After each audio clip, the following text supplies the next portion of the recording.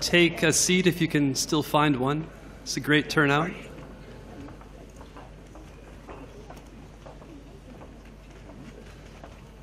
My name is Jonathan Tyrone. I'm a journalist with Bloomberg News in Vienna. I want to thank the European Geosciences Union for inviting me to moderate this talk that will try to bring us a little bit further in answering the question of whether we should frack or shouldn't frack. We have a distinguished panel, and I will introduce them now, beginning with Brian Horsfeld. He's a professor and the head of the section at Helmholtz Center in Potsdam, and he's going to try to guide us through some of the science and public policy issues that the science may be able to address. Sitting next to Brian is Herbert Hofstetter.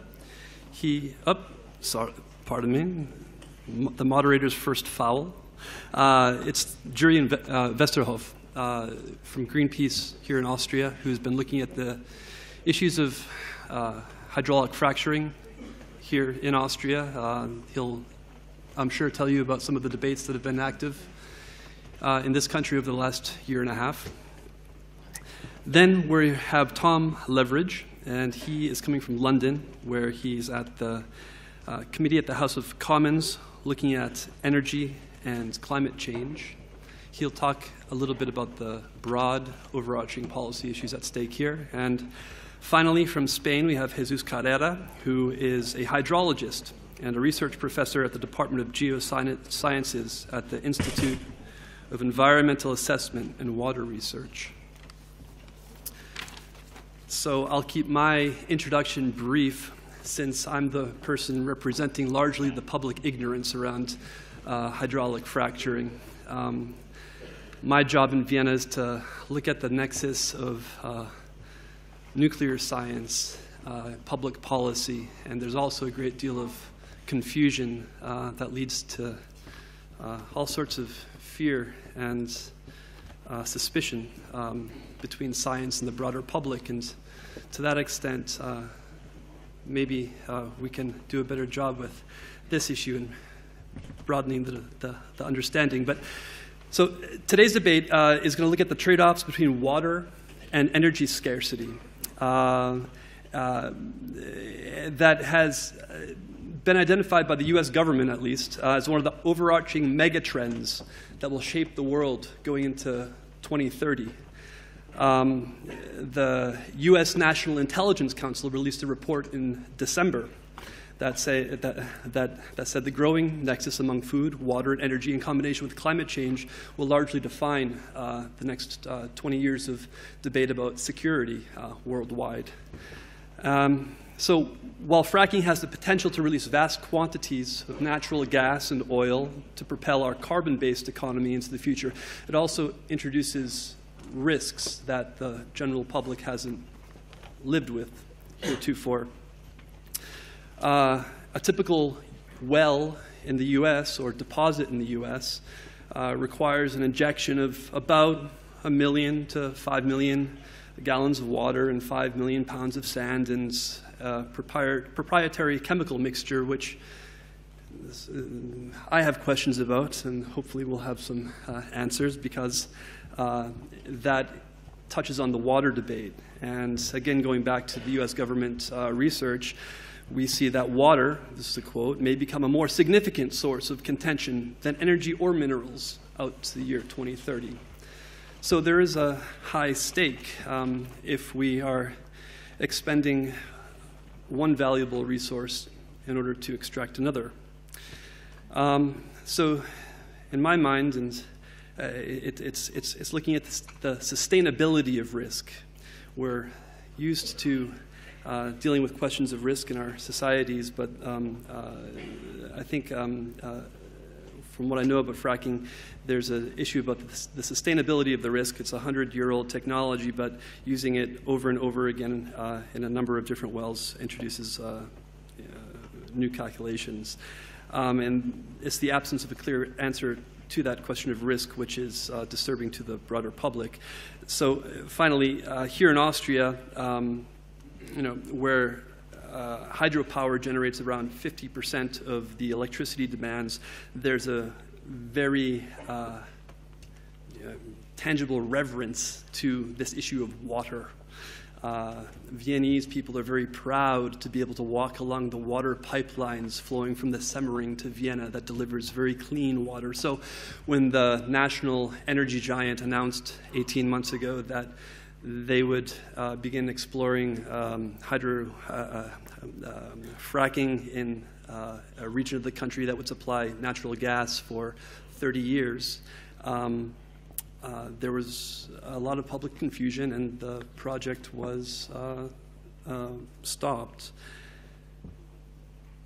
At the same time as this is happening, there are other Austrian companies which are leaving and building their factories in the United States and putting future jobs in Texas because natural gas to build their iron ingots and carbon permits are not as onerous. So you have a tangible microcosm of the fracking debate right here in Austria. And with that, I'd like to hand it over to the panel, and maybe they'll be able to give some more insight on what the role of science in the formation of European guidelines could be to make this a more rational debate. Thanks. And with that, Brian, please come up.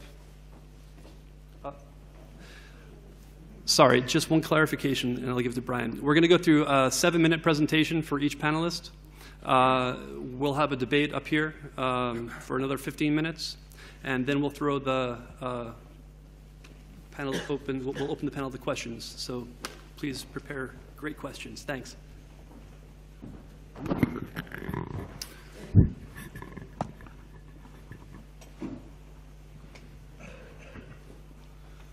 Good afternoon, everybody. We should have held this in a football stadium, apparently. I don't think one of us is actually prepared to talk on the formation of shale gas. So I hope that you at least understand the fundamentals. First of all, gas, we mean natural gas. That means methane or ethane or propane or butane or CO2 or nitrogen or H2S. And when we talk about the shale part, that's usually a mudstone. And the muds contain nanometer-sized pores. And in order to get the gas out of these nanometer-sized pores, you have to fracture the rock. So that's the whole issue, more or less, in a nutshell. From my perspective, I thought I'd say where I come from and what I do, or what we do. The GFZ, German Research Center for Geosciences, is located in Potsdam. It's part of the Helmholtz Association. It's kind of big business in that you have big projects, a large number of employees. On the right-hand side, you'll see that we have a global program. We're evaluated every 5 years, so we have to put together a program that we think, on the one hand, makes advances in understanding processes, but you must, of course, have a deliverable for mankind or for society. You see there's a whole list of these things on the right. At the bottom of these is georesources. Included in georesources would be, of course, energy, fossil energy, geothermal energy as well, CO2 storage, part of the picture, water as well.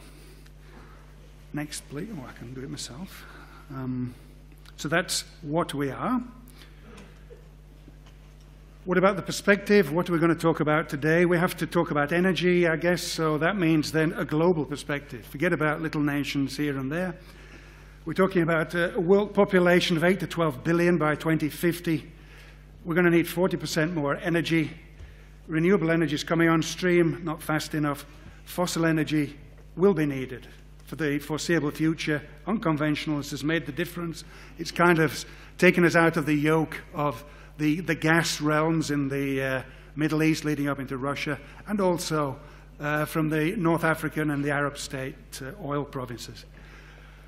Having said that, there is a backcloth, of course, surrounding fossil energy of global warming, the need for clean energy, and the NIMBY principle, not in my backyard, certainly applies to shale gas.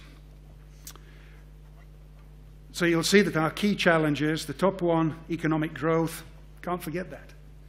And the second one, environmental impacts. I should point out that you could show this same picture for water as well. So you were saying it's either water or energy. It's not. We have the problem. We've got to take care of both in our perspective of the future. Sustainable development, what's that? These are defined as those that meet present-day needs without compromising the ability of future generations to meet their needs. So our children's children, whatever. And there are 4 components, not 2. One tends to think of environment and societal acceptance, but let's not forget security of supply. We do need energy, and we have to be able to produce that more and more efficiently. So this has to be taken into consideration.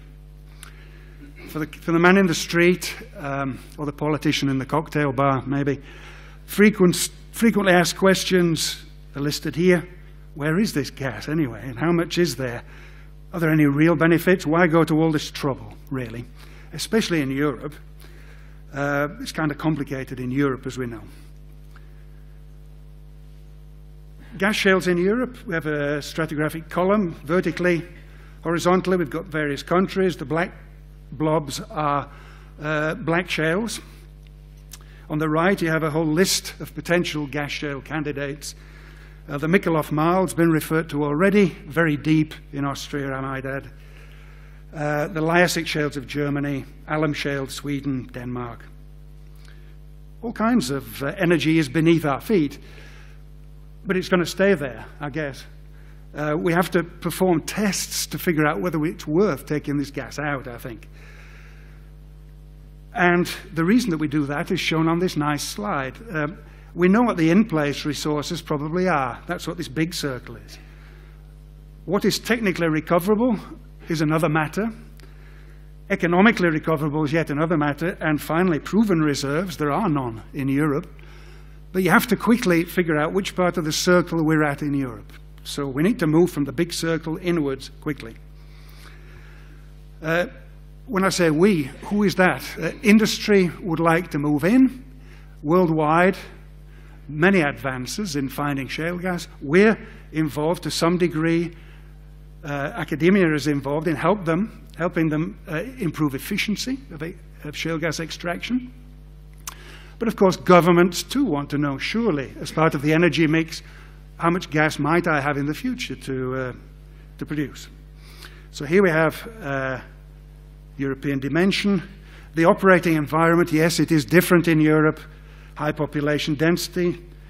No mineral rights, the landowners, probably crucial, I would guess. Water from surface and aquifers. Service industry is not developed, of course not. Rig count is low, of course not. Nothing's happened yet. With political will, things can happen. Top right in the pictures, you see a picture of German brown coal extraction. It can be done if the will is there, no matter how ugly it may or may not be. Shale gas was always portrayed as a dirty, having a dirty method. I think we can argue about that later, maybe.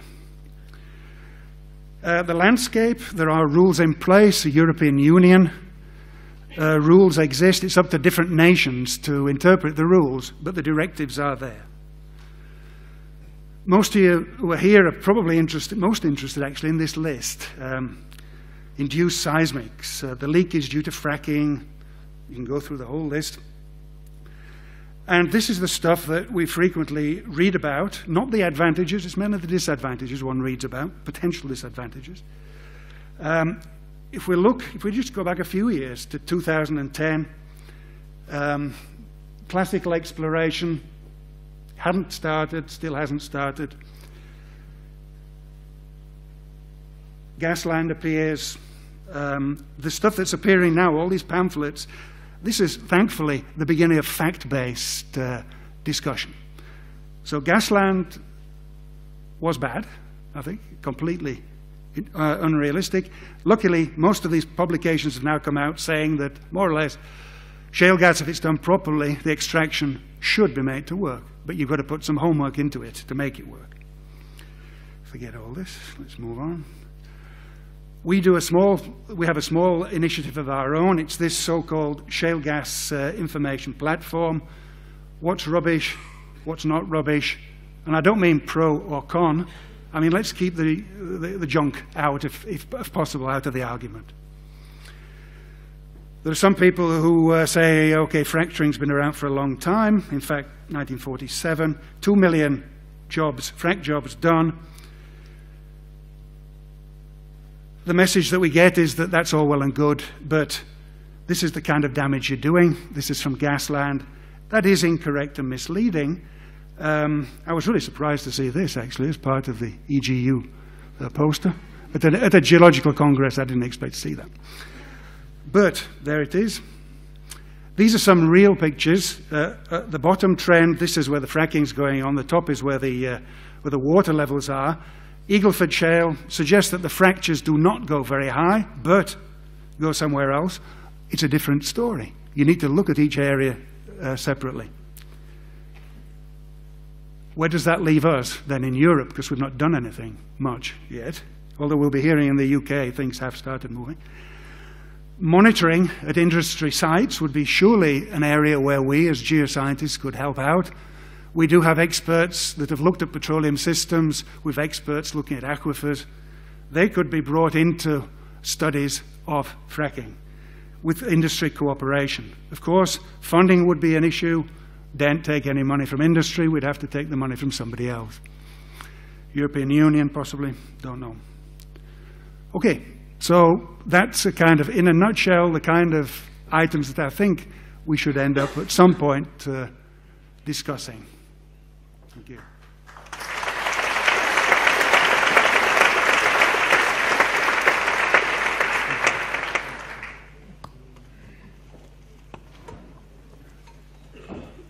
Good afternoon. I will be presenting the hydrologist's view on this issue, on whether to frack or not.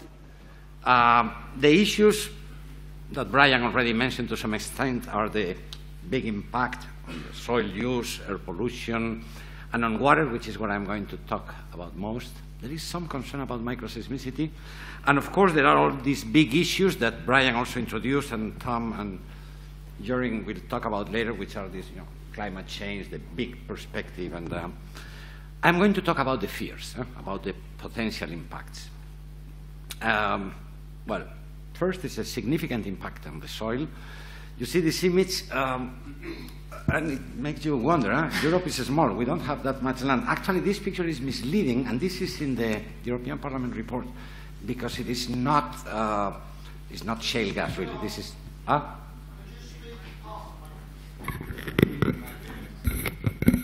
Thank you.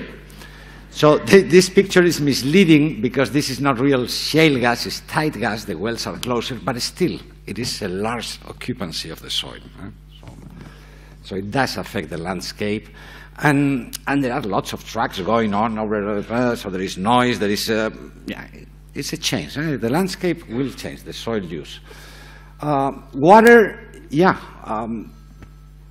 well, it's per well, some 30,000 cubic meters per well, which you think, well, it's not so much. 30,000 cubic meters is the yearly consumption of a small village, so it's not a big deal.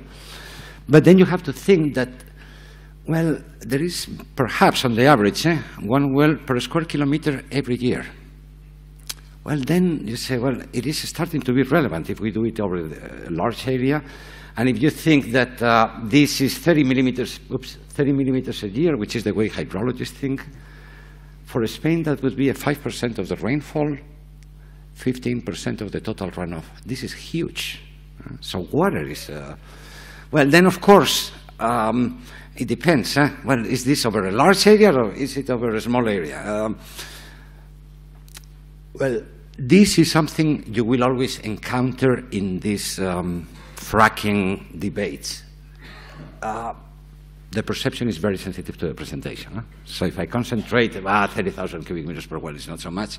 If you say it's 15% of the runoff, and both things are true.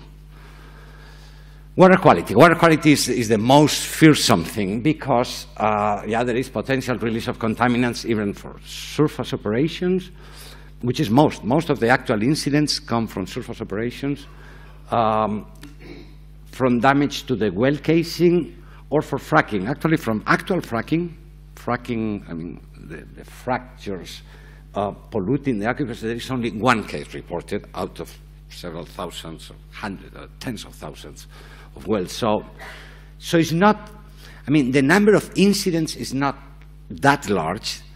What is large is, what is feared is the impact of these incidents. And again, here it depends. This is an MIT report. These are some of the chemicals that are being used. And, well, basically, they try to convince you that this is basically, you know, yeah, swimming pool cleaner, toothpaste. Okay, I personally feel offended by this type of reports because when you dig a bit more, and this is the other side, this is clearly against shale gas, you realize that there is some truth. Some of these things are highly toxic. This is not something we must really fear, but this is not something that we can just say, oh, we are injecting things like toothpaste. No, we are injecting chemicals which are extremely toxic even when heavily diluted, in parts per billion concentrations. They are toxic. So you don't joke with these things. In addition to this, which are the fluids we inject for fracking, there are the natural fluids. And you all see this image of the methane coming out of the tap water, which is not well proven. It's not clear that that was caused by fracking. But still, again, perception depends on presentation. The truth is that there are lots of sources, potential sources of methane, either in the damage in the casing, surface operations to the atmosphere. This wastewater that returns back, the flow back is, as I said, extremely toxic water. It has to be dealt with very carefully. And also, there is this report on the methane concentration in drinking water versus distance from a gas well. And well, there is some correlation. So, I mean, negating that there are problems is inadequate. Of course there are problems.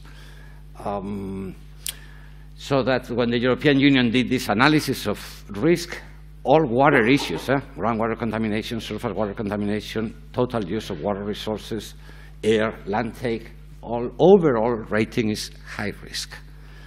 So my point is, in terms of water, this is a serious business. You cannot look away. We are using a lot of water. We are risking contaminating water with bad chemical products. One of the debates is whether fractures can be controlled, and these are similar pictures to the ones that Brian presented, so I will not discuss much. But one thing is that the longest they have ever observed is less than 600 meters. And from that, as a very safe rule, you would say, well, if my formation or my shale, my well is more than 600 meters away from the aquifer, then I can be sure. So it's out of the tens of thousands of wells that have been drilled, no one has fracked further than that. So, oops, I guess yeah. So anyhow, I don't think that we can really control fractures, but at least we can monitor them. And so if we are careful monitoring, we can be sure, we can feel safe, and if something goes wrong, at least we can take preventive measurements. Now, the last thing is whether mistrust is justified or not. And to this, I want to show that when a large oil company faced public difficulties in Germany, they started the public information and dialogue process. Martin Sauter provided me with this, and it was also in your presentation. And there, so, yeah, they did a very clear thing, very transparent. You see people there like Martin Sauter, who is sitting there, and Rainer Helmig, whom I know. They are two distinguished hydrologists. Certainly, they are not there for their beauty. They are not beautiful at all. So it conveys some confidence. So if these guys, if people like this are looking into it, so yeah, that is good. But then on the other hand, in Spain, I've been recently revising, I was asked to revise a fracking application, And the geological description of the area was a Google translator into Spanish from an English paper written by Spaniards, but it was written in English. So the guys copied the paper, put it into Google, translate. And the social description, because they also have to make a little description of the social impact, it was just a cut and paste from the web pages from the municipalities in there.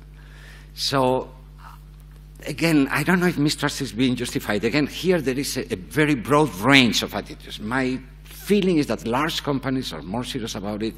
It's a big portion of their business, and they realize they have to convince the public. But there are also a lot of wildcats. Huh? It depends. So, this German panel I mentioned before came up with these recommendations, which I make mine. Huh? I share them. Martin, this I took from your presentation, and I modified it a little bit. First thing, well, this is a huge thing, huh? A new dimension of risk. This is operating over a very, very large region for a long time, so you cannot overlook it. But then, on the other hand, risk, there is a high risk, but risk is not something to be feared. Risk for an engineer or a hydrologist like me, risk is not to be feared, risk is to be managed. So there is no reason in principle to ban hydraulic fracturing in general, but you have to be very careful. Oops. And so they come up with a number of recommendations: stay away from tectonically active areas, stay away from aquifers from a certain distance. And one thing that everyone agrees, in every commission I have participated, we all agree, is that the legal framework in Europe needs to be adapted. This thing has been very successful in the United States, with some impact, but I think overall not too bad. But it has been very successful because they have a legal framework which is different from here. We are not the US, we are Europe. We do things differently, sometimes worse, sometimes better, but we need to adapt the legal framework to our situation. The legal framework is not adequate in Germany, in Spain, in Europe in general. Thank you very much.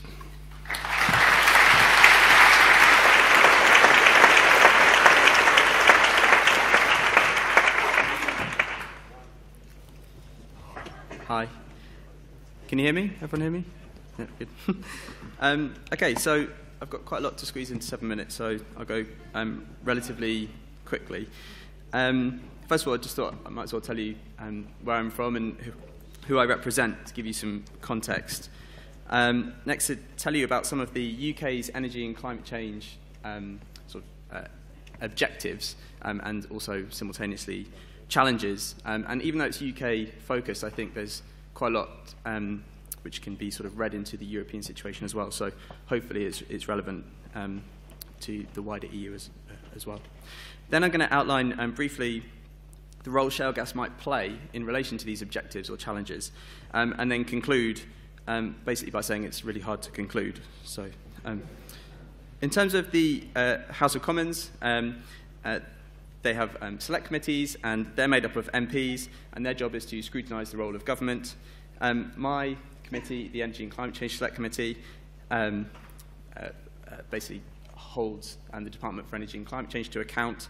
The way we do that is through inquiries, where we invite civil society to submit oral and written evidence, and on the basis of that evidence we draw conclusions and recommendations, give them back to government, and try to improve the policy-making process. My job within that is, as a specialist, is to try and make sure the MPs are sort of informed enough to be able to do their job effectively.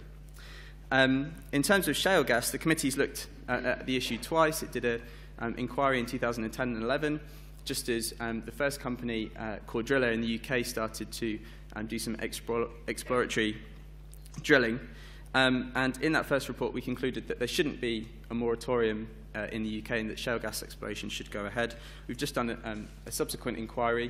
The report hasn't been published yet. And I'll be sort of drawing on some of the evidence that we received for that to sort of inform my talk. So in terms of the UK's energy and climate change challenges, there's sort of three major ones. The first one is energy security. In the past, the UK has had the benefit of cheap and abundant North Sea oil and gas. This is now declining, which means that we're going to have to start looking for alternatives. And then combined with that, we have EU directives, which mean that a lot of our coal-fired power stations are going to be closed down over the next few years. Another challenge is climate change. The UK has the Energy and Climate Change Act, which commits us to 80% reduction in greenhouse gas emissions by 2050. Again, we have the EU Renewables Directive, which requires us to meet to have 15% of our energy come from renewable sources by 2020. And of course, there's sort of wider international commitments. Then the third big challenge is the cost to the consumer. So declining domestic supply, increasing imports as a result, and government support for low-carbon technologies means that the price of bills is rising. So the government has a job there to try and avoid people going into fuel poverty, and also to avoid meeting a consumer tolerance threshold. You know, what are people willing to pay for energy, and what are the consequences if they're not willing to pay for it? So that's the kind of context. Now, what role can shale gas, whether domestically produced or internationally produced, play within that? In terms of energy security, we receive lots of evidence to suggest that there are tangible benefits to developing shale gas. You can have increased tax, and in the UK, that may only replace declining North Sea oil and gas sort of revenues, but still nonetheless important. A boost in employment, it's a very labour-intensive industry. Enhanced security, reducing our reliance on imports, and potentially reducing the domestic price of gas, which I'll come on to in a bit. Well, where does the evidence come from? Well, America has seen all improvements or positive outcomes in all those areas. But in terms of the UK and the EU, it's still very uncertain as to what the shale gas industry will actually look like, which makes it very hard to draw any kind of sort of concrete conclusions on the types of benefits we might get in terms of energy security. In terms of climate change, we received evidence from some quarters which suggested that shale gas and gas more generally could act as a cheap transition fuel in our move to a low-carbon economy. And this is good because shale gas or methane gas has less CO2 emissions than, for example, coal. And then ultimately this gas would have to be removed at a later date, of course. However, there's huge uncertainty, again, in terms of how much emissions shale gas actually produces in terms of its life cycle emissions. I'm sure you're all aware it's hotly contested. There's sort of several different reports in America at the moment which are showing that either shale gas is more harmful than coal, or that it's as good almost as conventional gas. There's a potential to negatively impact low-carbon investment, and indeed the question of global emission reductions as a result of shale gas is also questionable. We know in America coal has largely been displaced by gas for electricity generation, but actually much of this coal is now being imported to the EU, where we're actually entering an age of coal as a result. So the role that shale gas can play in a carbon-constrained world, and in the UK we do live in a carbon-constrained world because of our Climate Change Act, the role that shale gas and gas more generally will play will be determined by whether carbon capture and storage is able to be demonstrated at commercial scale, how we choose to control our emissions, so do we use a market-based mechanism or a standards-based mechanism, and the level of government support for low-carbon technologies. Very briefly on social and environmental impacts, I think we've already seen some of them, so I won't go over them again.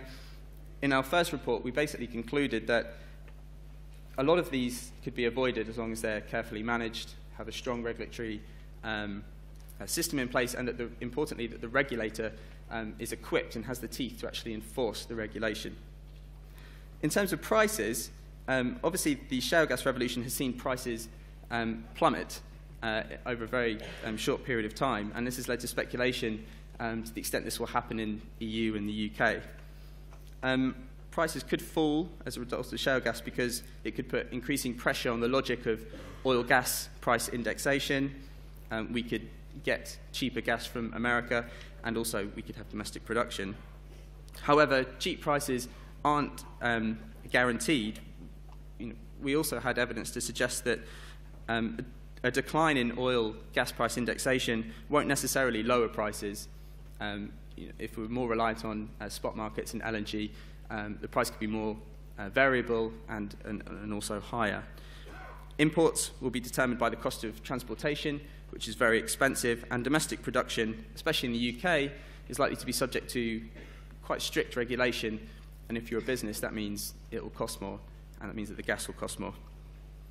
In addition to those three factors, sort of got two more that I briefly want to touch on, and this is, two more factors which increase the level of uncertainty about the role that shale gas will play. These are below-ground factors, which we've already heard about, basically how much is there and how much will it cost to extract. And then public acceptance. The International Energy Agency has said that this will be a crucial factor in terms of how shale gas will be taken up around the world. And broadly speaking, my committee agrees. But in the UK, it's still a very unknown factor. So, to conclude, I think it's clear that shale gas probably could play a role in helping to meet the three objectives and challenges that I outlined in the beginning: energy security, climate change, and cost of energy. But the underlying uncertainty, again, which I've just outlined, means that it's probably too early to tell exactly what role shale gas will play. That's it. Thank you.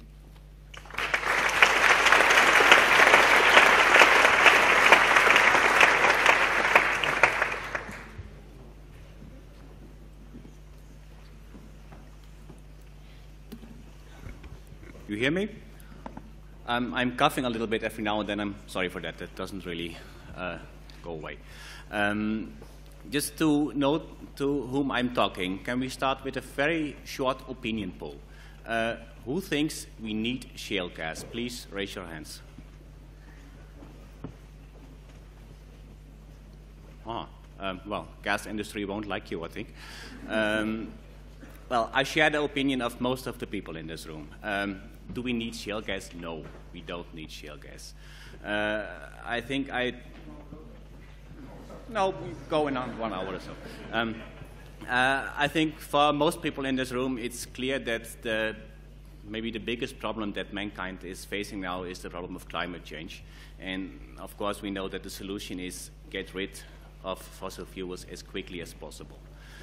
What we are seeing now is that this, let's say, this battle of leaving fossil fuels is being postponed by this shale gas issue.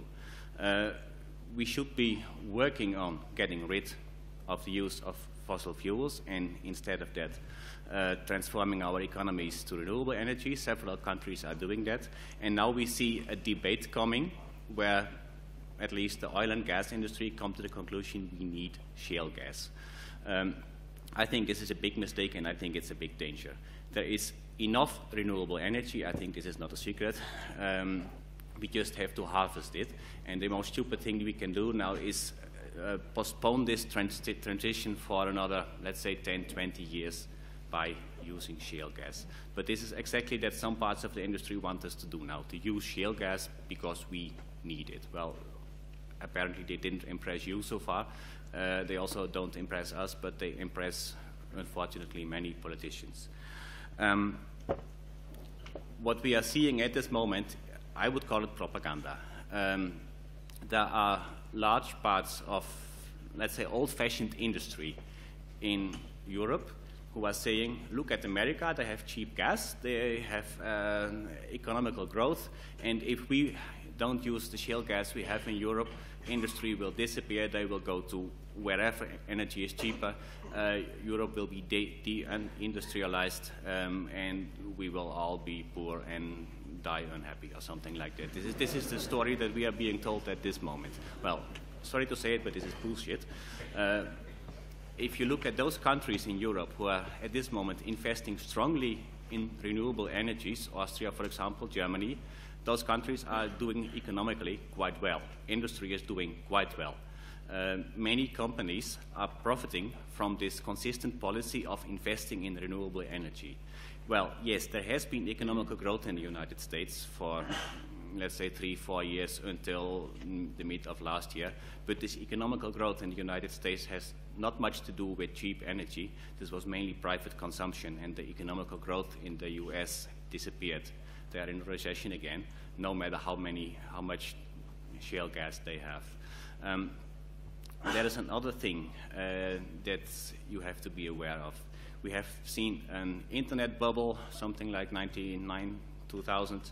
We have seen houses, a mortgage bubble, something like 2007, 2008. And now we are probably in a new bubble, a shale gas bubble. And it's always the same. If something goes up really quickly, it also goes down just as quickly a few years later. Shale gas, the shale gas production has, in the United States, has been going up quite steeply, more or less until last year. What we see, it's not really going up anymore. It's flattening at quite a high level, and the next thing it will probably do is just fall down as quickly as it went up a few years ago.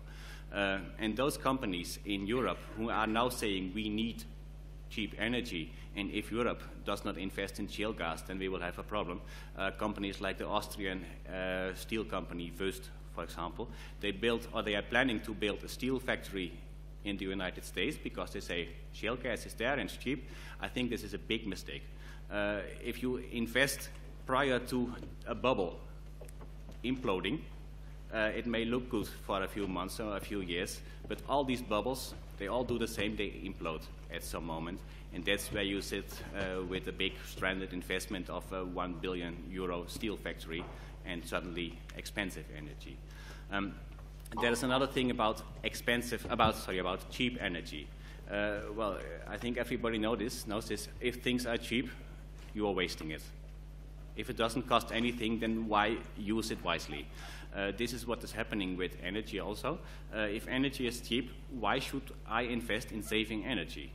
This is what's happening in the United States now. Gas is cheap. Yes, at this moment it is cheap. So there is no incentive for industry to invest in more energy efficiency.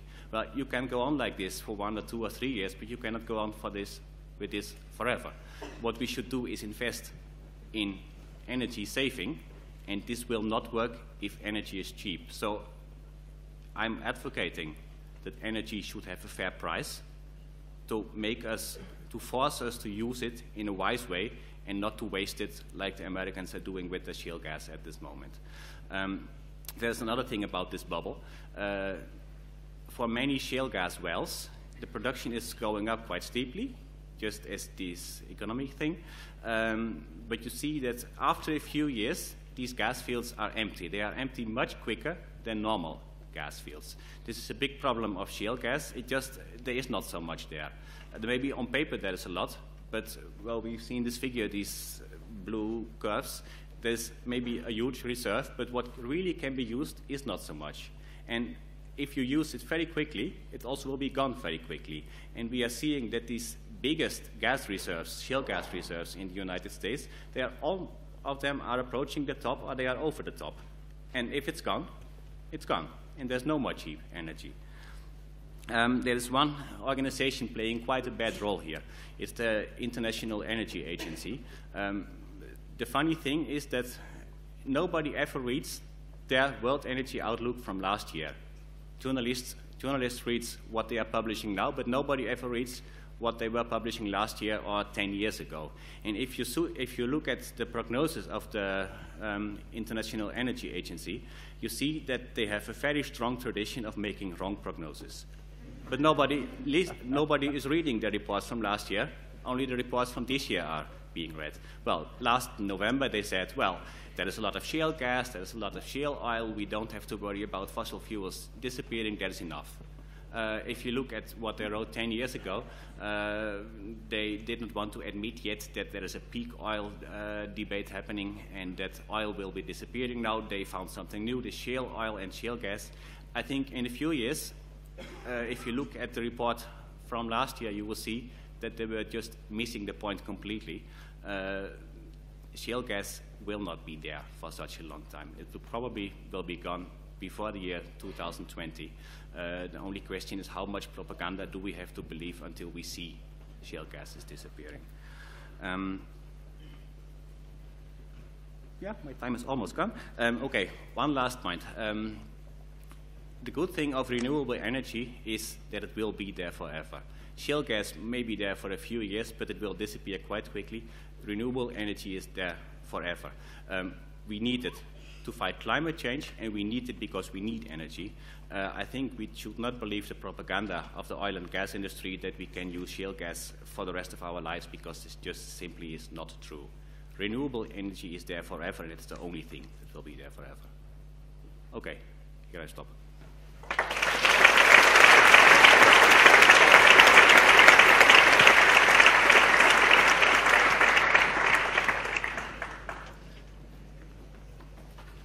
Thank you, Jurjen. That was excellent. Thank you all panel members for the presentations, and it was great that we had an interactive element of polling introduced, because I would like to ask another question. How many people still don't know whether there should be fracking or not in Europe? Please raise your hand. So I think the panel still has some work to do. I have a couple questions, and maybe we'll have a little bit of discussion, and then we'll throw the debate open to the floor. You know, we have this issue of risk management, and there have been very concrete calls from industry for the EU to develop or improve a framework on risk management. And so risk management can be broken down into silos. So there's risk management around well construction, there's risk management around pouring the cement, there's risk management about what to do with the wastewater. I throw the question open to the panel. How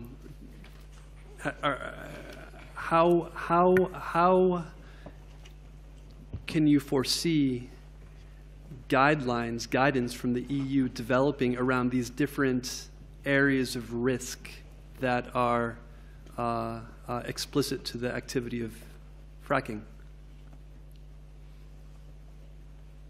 Brian, do you want to try? Jesus?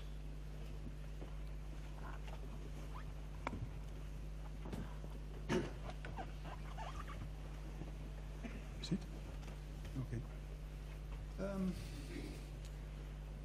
I don't know, really. I guess the... I'm sorry, is this on? Yeah? Oh, it's on now. Yeah.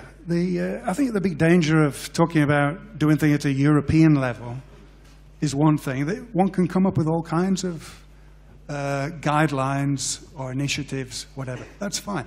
This has taken place already in the case of the environmental framework for Europe.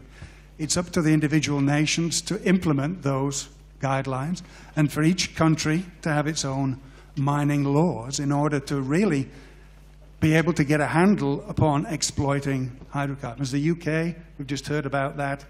I think each country using maybe an, what would you call it, a framework, let's say, of a European perspective of rules, guidelines, they still have to be implemented, I think, at the national level.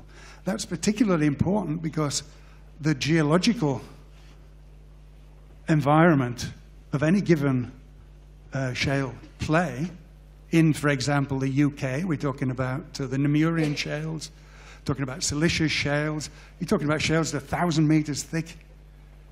That's a very different situation to, you go to Germany, you go to the Posidonia shale, Jurassic Age, 50 meters thick. Or if you want to have an extreme case, you go to Austria and you go down way deep to look at potential shale gas deposits there. That's not really answered your question specifically, I know. But I think we really are coming back to the point, you're bringing us back to the point that we have to begin talking about specifics. I think it's quite normal to hear some of the ideals about the future from Greenpeace and so on. That's great. But I think we have to take care of our children and our children's children, and an energy mix is an important thing that we have to take care of. I know you're going to answer something there. Okay. But my point then would be to let me. Okay, let's hand over. Well, about our children and their children, I think we should be fair and give them a chance to decide themselves what energy they need. We know that the supplies of shale gas are not very big. And of course we can use it, and in 10, 20 years it will be gone. I'm not sure if our children and grandchildren will be happy with us taking their energy. Maybe they might need it. If somebody says, we need it now, I say, no, this is not true. We do not need it now. Mankind came very far without shale gas. Maybe our grandchildren need gas in some form, and we used all the normal gas. I would leave the decision to use the shale gas up to them, and we should not decide for them and take their gas. It's not our gas. It's the gas of the whole world. Let me jump in. Thank you very much for that. I want to let Jesus respond to this, but I'm going to introduce an element as well, because the other side of the risk equation is the return. And in this issue of fracking, one of the big issues is the decline of wells, which can be steep in the initial years. So please, Jesus, address the issue of risk, but maybe you can talk a little bit about this issue of decline. I'll tackle the three issues. The first one you mentioned. I think the European Commission has been great in developing environmental directives. The way we live in Europe has changed thanks to things like the Water Framework Directive, and it's been great. So, of course, I trust very much the European Commission capabilities on writing directives to manage the risk of shale gas or whatever else. Other thing is that it is not very efficient. It will take some, maybe 10 years to develop. But the truth is that once they do, they are very good. My assessment, my personal opinion is that they are very good. So yes, I trust them to do it. Now, this other issue of whether the shale gas belongs to us or not, when things get to this point, I like to quote Mark Twain. Mark Twain used to say, well, when a scientist talks about the topic which is not his, he says the same stupid things as everyone else. So, so if you allow me to say my own stupid thing. Now, my own stupid thing in this regard, I was not judging your things. I was justifying my own stupid thing. My own stupid thing is two things. First, yes, shale gas wells, the productivity declines very fast because it's controlled by diffusion. And for those of you who know diffusion, it goes down with the square root of time, so it's very big drop. But that doesn't affect so much the cost because they operate by saying, well, we drill new wells, and that's why it is so intensive. What I mentioned before, you have to drill a well new per square kilometer every year. And so they overcome that by drilling many wells. And finally, the final question, whether shale gas belongs to us or not.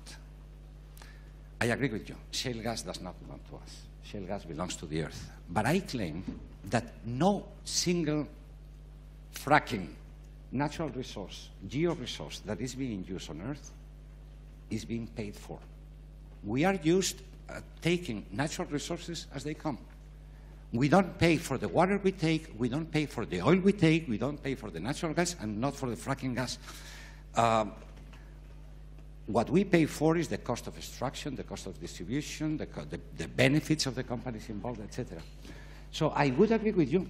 We should pay to some, I don't know, United Nations fund or something. I don't know how to handle these things. We should pay, but we should apply this cost to every single natural resources we make use of. Thank you.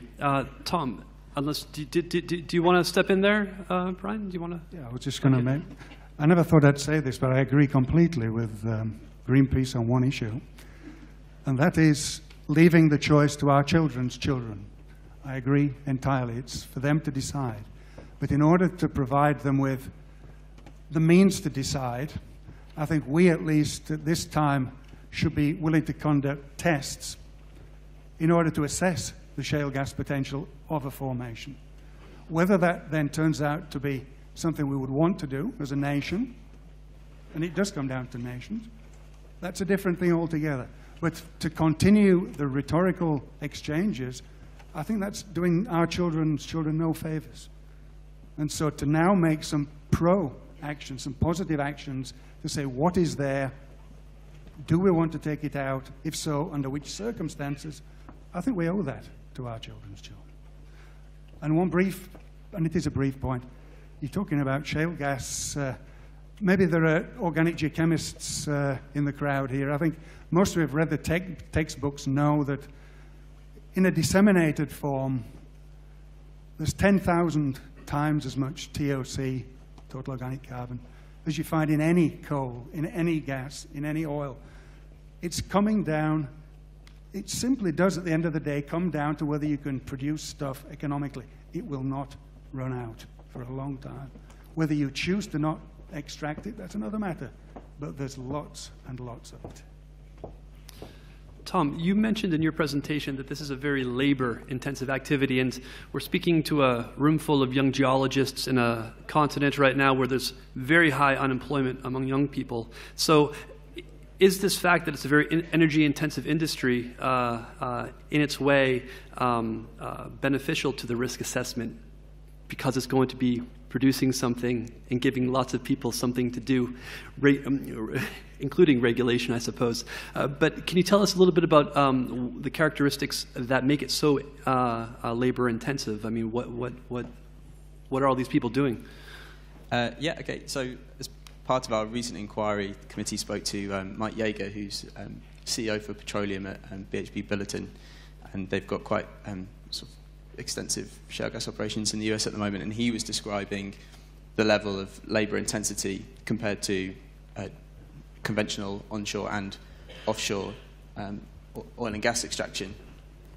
You know, so basically it's a young industry, there's a lot of pads, they have to be moved around a lot, it requires more people. I can't say much more than that, but in terms of how it plays into the wider risk assessment, in terms of pros and cons of developing shale gas, you know, it's a factor which plays in. It could create jobs and it could create more revenue, but again, it's a choice for you know, governments to decide, you know, where the balance lies and what is an acceptable risk based on the pros and cons.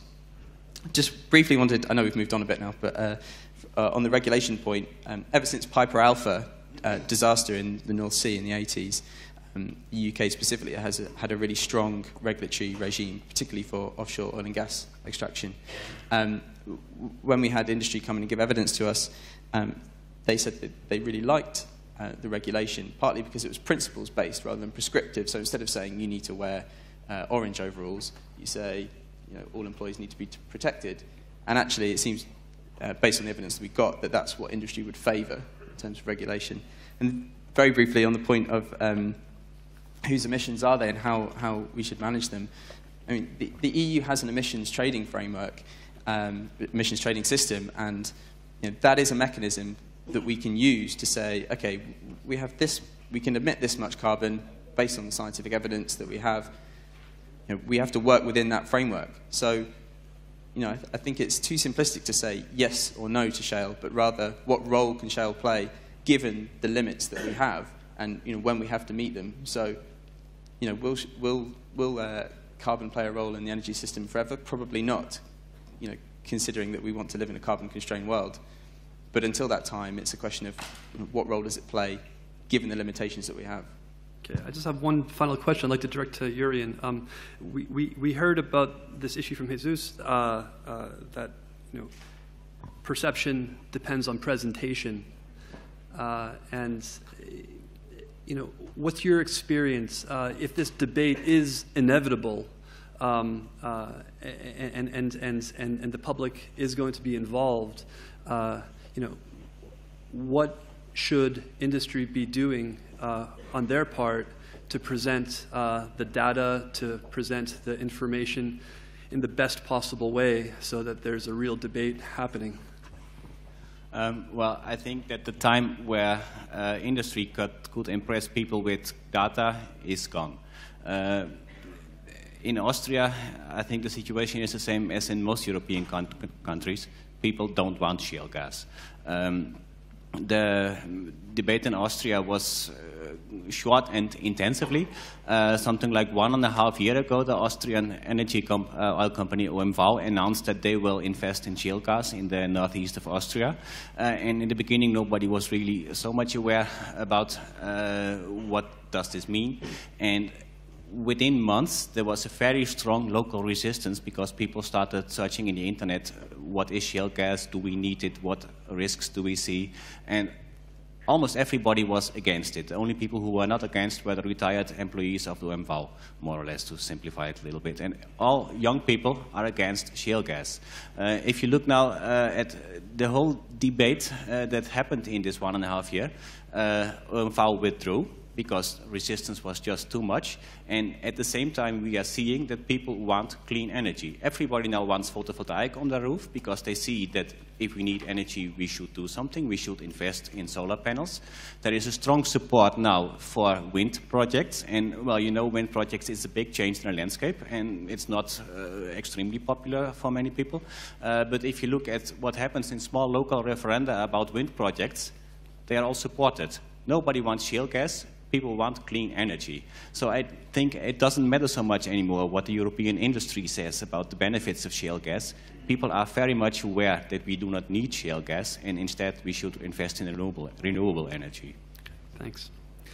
So before I open it up to the real experts on the floor, I think Brian wanted to have one. You have a couple more slides that you wanted to show? It's okay? Okay. So with that, I see a hand right here. This is the first one I see. I know, there's another one back there. To the left here. Please try to direct your question to the panel members. So Sam Illingworth, University of Manchester. It is kind of really to the whole panel though. It's obviously great to be having this debate today, but I think it kind of, there's been all this talk about children's children, undermines the greater question that by having this time now to discuss fracking, whether we should, whether we shouldn't, I think everyone's in agreement that it's not a long-term solution to our energy problems. And by all the time and effort that's going into this now, we're actually just, you know, shifting focus from the real question that needs to be answered, which is how and why, how do we solve the issue of energy for the future? So that's just basically my point, really a comment to the board. Anybody want to take that up on the panel? There are two things that need to be done. First, save energy as much as possible. There are two places where you can do that really well, traffic and house heating, and the rest is invest in renewable energy. And there is a huge potential for renewable energy. There's really enough. There's more than we need. We only have to invest. And the more we invest now in shale gas, the less focus we put on what we really need to do. I agree. No, I agree with what you say. However, let us not fool ourselves. Brian said it before. Let me support what Brian said before. Shale gas, we have a lot of shale gas. So in terms of amount, there is plenty, and there will be for our children and for the children of our children, if we get into it. So to me, humankind lives on 10 years. We don't look beyond. Shale gas is for much more. My concern is I don't want the situation we have in the States. I don't want cheap energy. And I mean, sustainability is not just an issue of energy, it's of many things. So we must keep on fighting on that. But forget it, Shale gas, we have, if we get into it, it will be for many years to come. I tried to touch on it really briefly in my talk. There could be potential impacts. You know, the narrative of shale gas and the implications of going for a dash for gas, especially in the UK, could have implications on how we decarbonise the economy and meet our climate change objectives. But the reality is, especially in the UK, is closing coal-fired power stations and potentially closing nuclear power stations means that we are matter-of-factly going to be relying on gas much more, at least in the medium term. So the question is, where do we get the gas from and how do we use it? And what contingencies do we put in place to ensure that as we're using that gas, we're not also undermining efforts to develop low-carbon technologies and transition to a low-carbon economy. There was the one back there, and then. Okay. Is there only one microphone? Hello. Okay. Oh, shall I ask? Okay. Okay. I wish to ask the panel, is there a rough estimate how much shale gas reserve do we actually have? One of the panelists claim we only have like a decade or so, but is it really a decade or 50 years, 100 years? Is there just a rough guess how much there really is? Should I say something on that, Mr. Chairman? Please. Right. That's a really good question, because what it's emphasizing is the point that we know there's a lot in the ground. How long it will last is a different business altogether. Remember I showed the blue onion type structure. Where your shale deposit is within that onion-shaped world, you have to do tests, of course. And so whether it lasts 10 or 100 years, that depends how the shale fracks. And that depends very much on the heterogeneity of the formation, and of course, the percentages of clays versus silica versus carbonate, things like this, versus organic matter richness. So there is no answer. I think unless you go out there and actually start drilling some test holes, we can meet here in 10 years from today, and the argument will be the same, I think. We have to make some strides forward. The ideals are clear, what the future world will hopefully look like. But I'd like to throw out another point, and that is, we're talking about 50 years from now or 30 years, and this huge increase in world population. We've not even mentioned the political changes that are going to take place. Europe can sit here and continue debating, no problem, without knowing how much shale gas it has beneath the ground. That's okay. You can just ignore the shale gas. Maybe the day will come when it will be good to know, for our children or whoever, how much we really have, because maybe an energy mix in the future will still be important.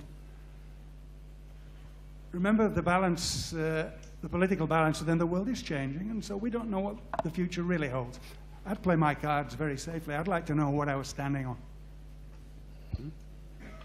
Thanks. Can we have this question here in the middle? Okay. To the issue, if we know about the shales, we know a lot about the shales. Now, in Estonia, they used to burn shale like coal, like a poor coal.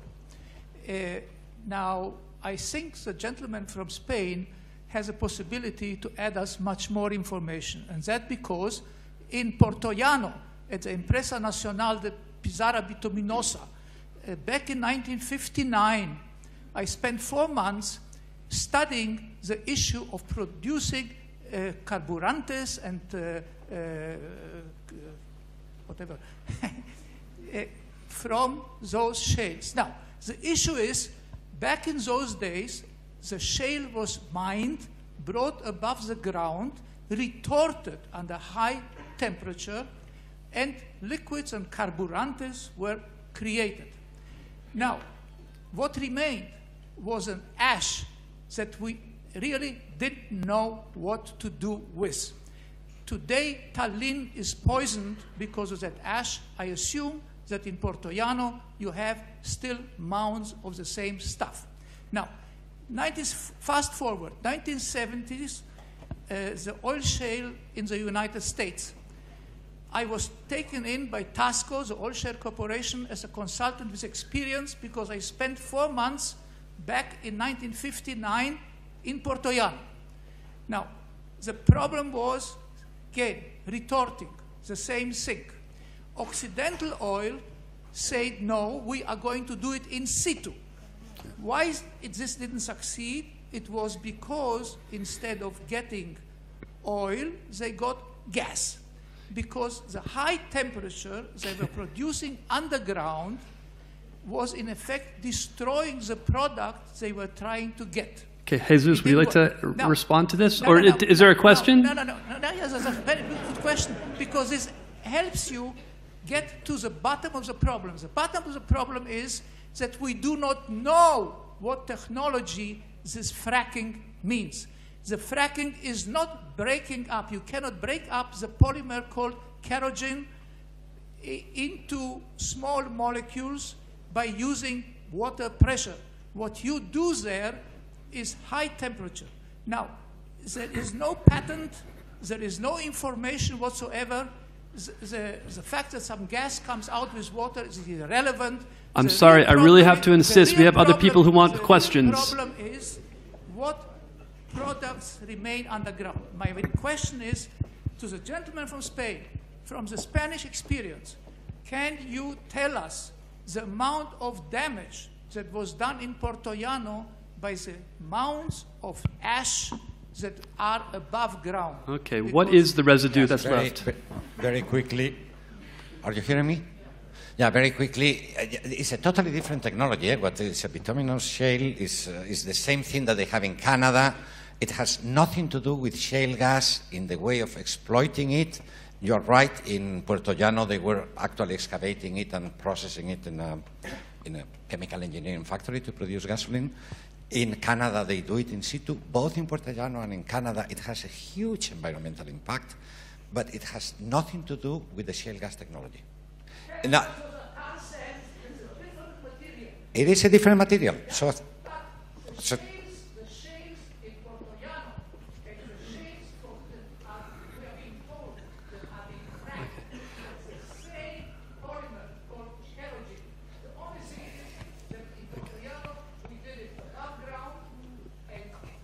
okay.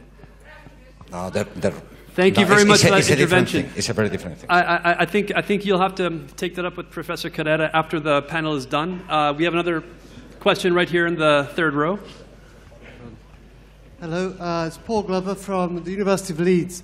I'm probably fairly unique here among the audience because I'm also a director of a company that has done fracking in the past in Canada. It doesn't do it at the moment for shale gas. And what I said to the company that I represent when I've got my hat on for that company about a year and a half ago was, well, stop doing it now. The gas isn't going to go away. You know it's going to stay there. And in the meantime, the technology will get better, and it will get cheaper, and it will get safer. And if the Americans want to carry on in their unregulated way and cause themselves problems, that's fine. But later on, we'll be able to use the gas more safely and safer in that session. Okay. The other thing I wanted to say was people will try and affect your opinions. We have seen how propaganda can affect your opinions already today. We've had somebody who tried to lump all the people who don't know about shale gas as shale gas deniers. On one hand,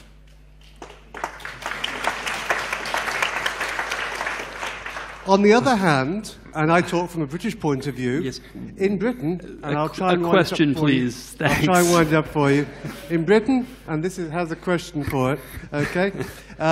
We have day after day news from the British government about the problem with energy supply, with gas power stations closing down, with conversions from coal to gas, from particular problems with nuclear power stations that may not ever get built, with 300 euros per year going on our energy bills per year. I believe that is softening us up for a government announcement pro-fracking. Now, I would like a little bit more clarity instead of this manipulation of the general public, and I'd like to know whether my feeling is true. And it's for you. Is that for Mr. Tom Leverage from the UK? Tom, can you enter that impassioned intervention? Just in case you... I don't know if you, I'm not from DEC, so I don't represent government's will or view or anything like that. From the House of Commons, and we scrutinise the work of government and try to hold them to account. Whether or not your feeling is true, whether or not the government is buttering us up for a dash for shale gas, I don't know, and I'm not really at liberty to say, I'm afraid. So I'll leave it at that. I think Brian wants to say something here. But apart from that, everything's transparent, right? Yeah, okay. No, I've actually got a question. You were talking about, I've got a question here for the aquifer people, the water people. I fully understand the concerns about the danger from below, the these horrific fracks that are going on, and water that could be pumped up and maybe poisoning waters. Some of these chemical additives, not only that we've pumped down, I say we, not really me, and the stuff we've dissolved out of the shales going into the aquifers. That's the real horror story. If we have shales that are at 2,000 meters or 3,000 meters depth, and you're willing to give credence to the fact that the cracks can go up and contaminate the aquifers, I'm wondering how then, you must have a real worry then about if your aquifers are at 200 meters depth, what about all the potential sources top down, in other words, your traditional field, poisons going from our activities at the surface down into the aquifers. What's the probability of that being a real problem versus the fracking, which of course we draw attention to? These are different, your classical world versus this new world. You don't need to worry. Honestly, don't worry. We have great professionals, hydrologists. Martin, we are great hydrologists, we know. You can find the best of waters at 1,000 meters depth. One application for fracking in Spain is this far from a great freshwater aquifer that you would be very happy to drink. So that's item one. Item two, the real worry does not come from below. Actual fractures going into aquifers, as I say, I mentioned one case out of I don't know how many tens of thousands of wells. The real accidents come from the surface or from the well. And that is happening. And we know it has happened too often. One way is one way too many. So we cannot negate that it is a risky thing. What I am saying is I don't want to live fearful. I don't have fear of anything. I don't have fear of deep waters. I don't have fear of fracks coming into the aquifers. And I don't have fears of pollution. What I want is to manage those fears. I want to manage risk. And one thing we will not do is to manage the risk by ignoring them. We need to face them. Could I just say one thing? That is what you're saying, I think, is that it is very much an engineering issue. It's not what it's frequently presented as, the geological unknown, the deep, you know, the monster from the deep, which is really the way the public sees it. It's really to make sure that the engineers do what they're paid to do. Okay. Right? We have questions here, and then we'll go to the back of the hall, and then I saw somebody over here. So please. Yeah, you have well explained the energy needs of our society, that the technology is not mature for fracking, that there are environmental damage that we cannot evaluate yet. So shouldn't we pursue more atomic energy, looking more the challenges to geoscientists of having a safer atomic energy? How would you rate at this moment our strategy to convert towards renewable energy, but in the meantime ensuring a safer atomic energy, and in particular also a safer storage of radioactive waste? I guess that's... Tom or Urian, do you want to crack at that one? Maybe, I guess from the accent, that was a French guy, was it?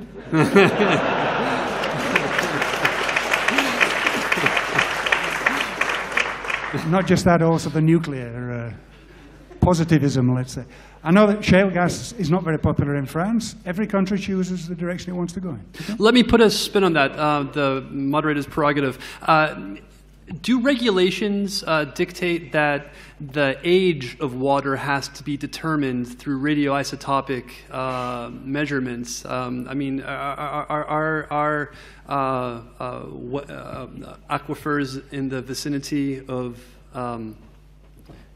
fracking sites being tested for replenishment rates? No, I mean, theoretically, when you build a fracking site, you should measure the baseline, the status of the groundwater contamination, just in case there are variations. Then you can say, "Oh, that was because of the fracking." And we don't. We very rarely measure the groundwater age, although we should. It's a good thing that you say so. Regarding the French suggestion, I would say the French guy. Sorry. No, I think is if we wait until we are sure, I mean, a scientist will never be sure of anything. So I would suggest that we start with the safer places and we learn along the way.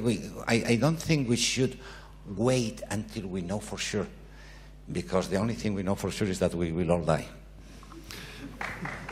Back of the room, thanks.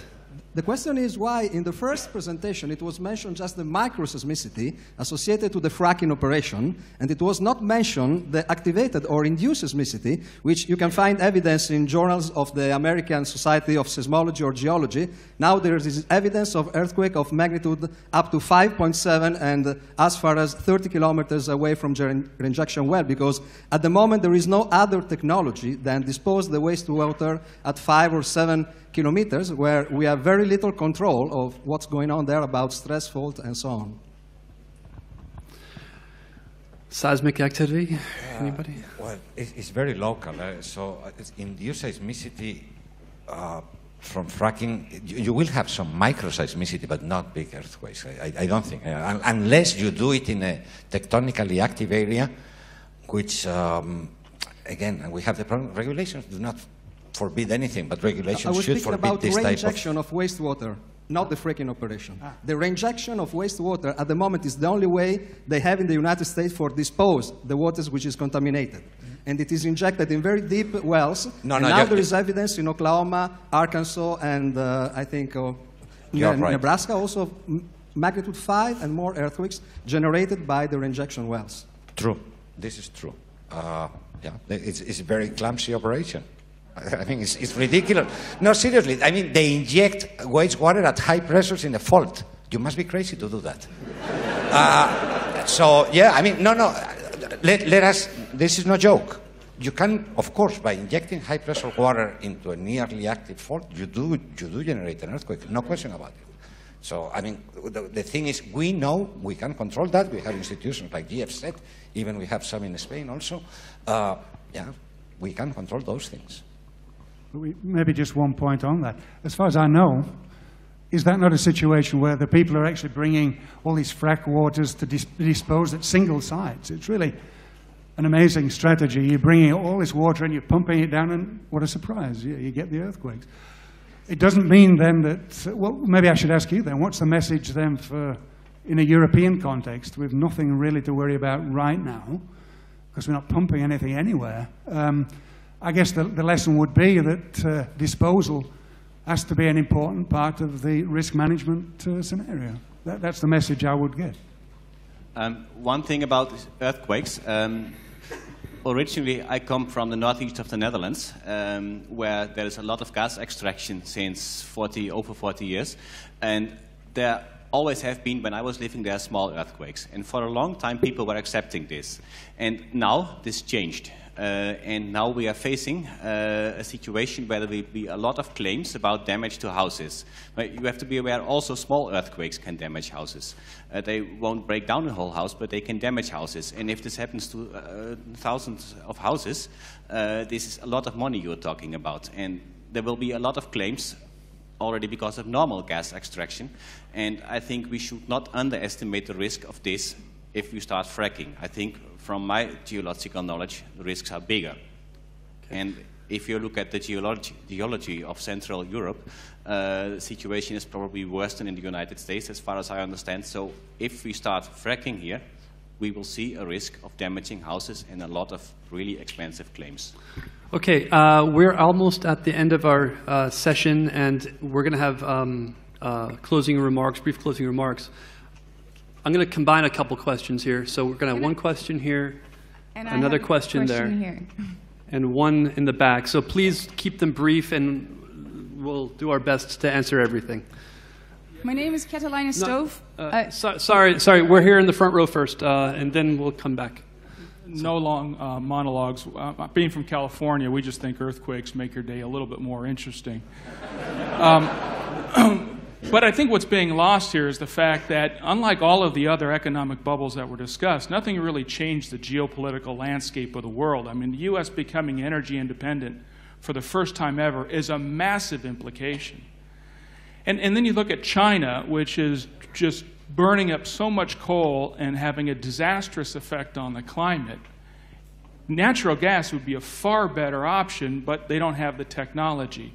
So given the fact that the U.S. is now actually moving to become a net exporter of gas and oil, hopefully in the energy industry's mind, and I'm not part of the energy industry, Europe would be a great market. How are you guys going to deal with that from a policy standpoint, essentially shut down the borders and not buy the natural gas? Because if it gets into the air, it has the same disastrous effect on climate anywhere else. And to that effect, why can't Europe actually set a standard for clean production of natural gas to show the U.S., where I come from, you can tell from my accent, how to do it actually clean in the right way? So a two-part question. Okay. One about markets and two about developing a clean fracking standard.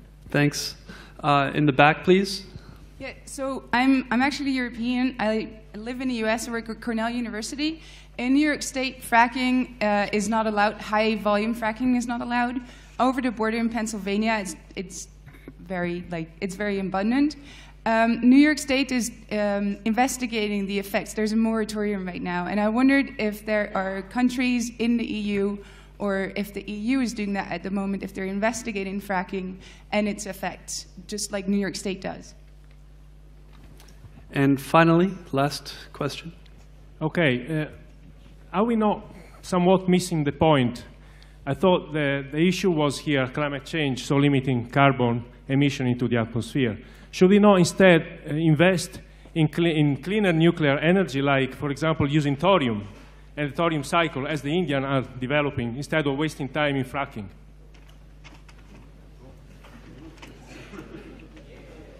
Okay.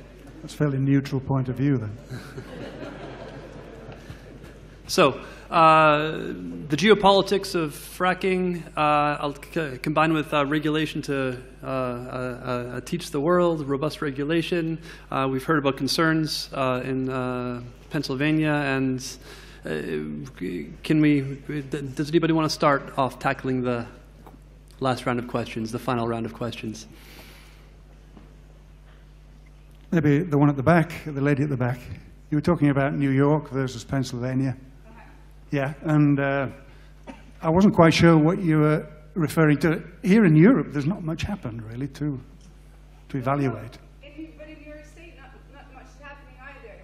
But the gas industry wants to do fracking, but the New York Department of Environment hasn't allowed it yet. It first wants to know the impacts before they allow it. And I wonder if something similar is going on in Europe. Investigation. They're now looking for, risks and so on before they're going to go ahead with that. Right, and I guess you would pick out Poland as as one of the countries that's going forward with the shale gas. The UK tentatively going forward too. And so, if you go to Germany, there's much discussion. Slowly getting, I think, a bit of progress there. So it's different depending on which country you go to.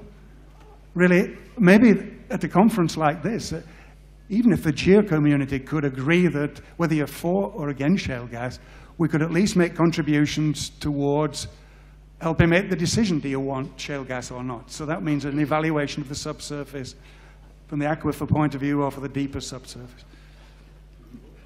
Repeating the same story. Tom, how about this issue of energy security versus energy independence? Hello? Can you hear me?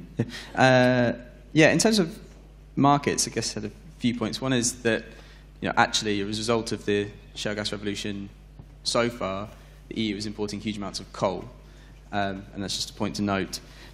And in terms of, whether or not the EU will import America's shale gas, if and when it decides to export it, there's the cost of transportation. So, gasifying, transporting, and liquefaction, transporting across the Atlantic, and then regasifying, and whether or not we do import lots of American gas will depend on the difference in price between the UK, EU, and the US. And as and when environmental regulations in the US start to ratchet up, and it does start to export, that could raise the price a little bit of the US gas market. So I don't necessarily think it's a given that we will start importing huge amounts of US shale gas, but I certainly take your point that we might.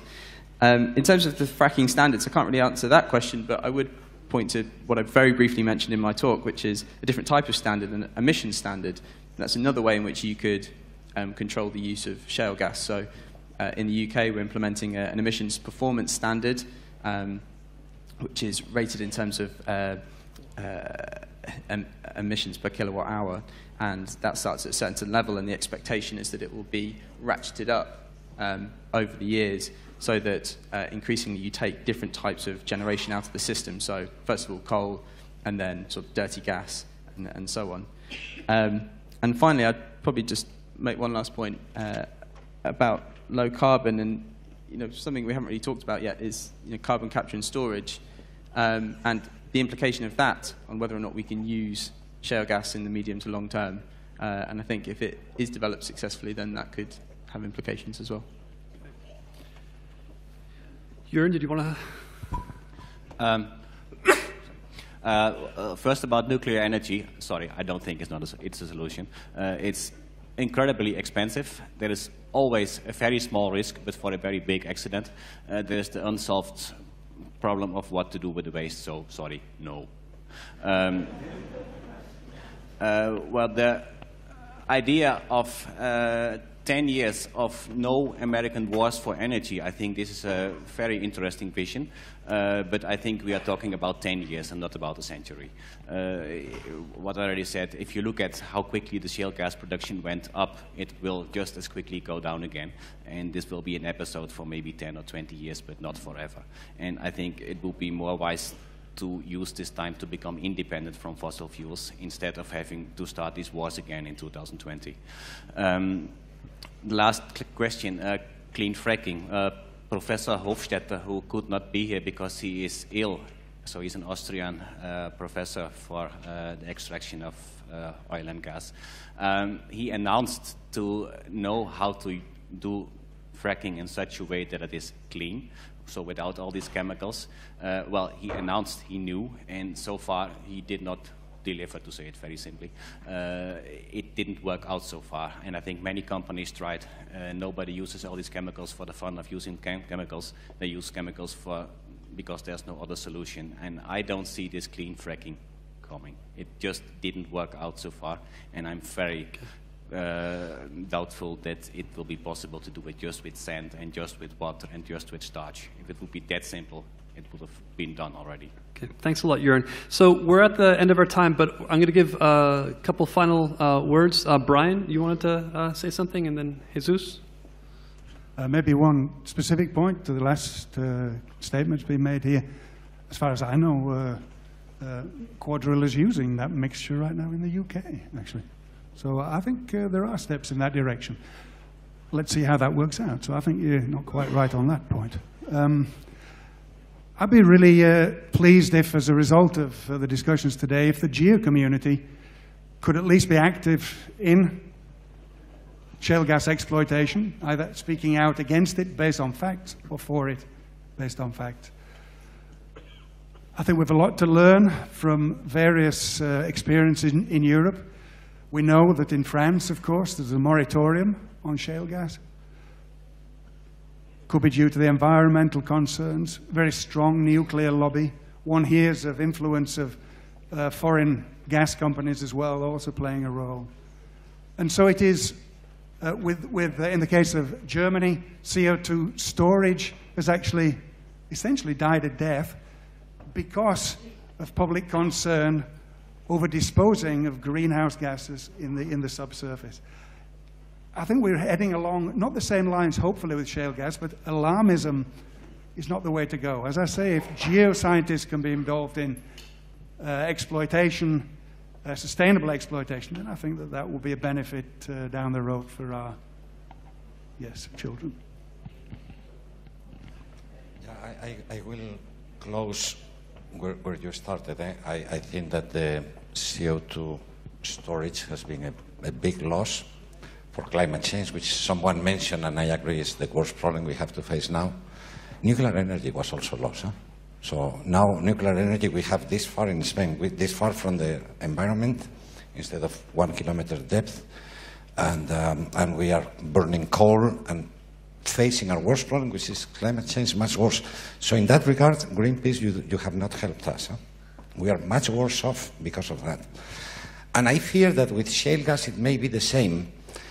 And even though I claim, and with this I address the Californian, I am a hydrologist. The US, and specifically California, started this integrated water management, which was a great thing. And then Europe came with the Water Framework Directive, which was better. And it took many of the ideas of the things that were started in California, and some of those went back to the US. And so there is this parallel growth. I don't like this small nation type of view. When we are talking about energy and we are talking about global climate change, these are global issues. So, yeah, we are...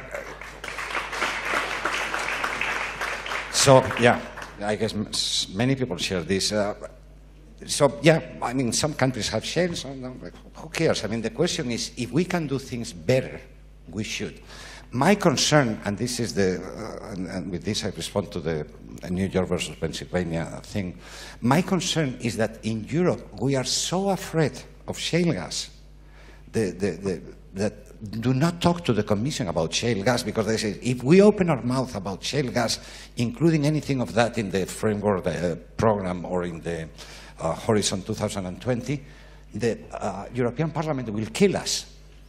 So the message I'd like to convey is that shale gas is there. It is going to be there for a long time. We can extract it. Extraction of it is dangerous. It's something you have to do carefully and you have to do safely. We have to improve upon the way that Americans have done. I'm sure that if we get the shale gas directive or whatever, like with the water, it will improve things and there will be this iteration back and forth. What I don't think we should do is to say no. Plain no to fracking. It would be like shooting ourselves in the foot. Thank you. Thank you very much, and I want to thank the audience for sticking with us. We're on time, and maybe we can have a round of applause for the panel.